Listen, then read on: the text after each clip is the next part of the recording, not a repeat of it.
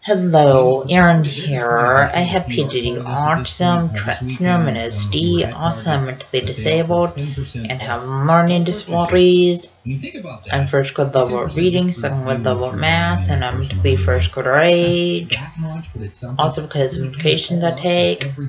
For my mental disabilities, I have Iraq therapy, but I take medications for more therapy.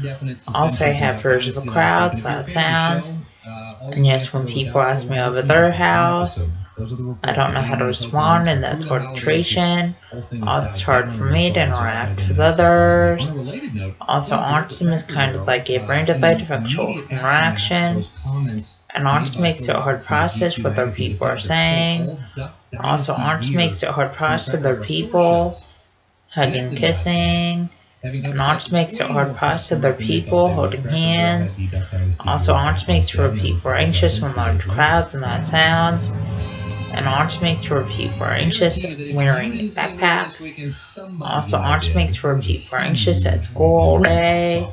And autism makes sure people are anxious on the school bus. Also, just to let you know, the signs of autism are lack of social skills, lack of eye contact, lack of speech, and lack of communication.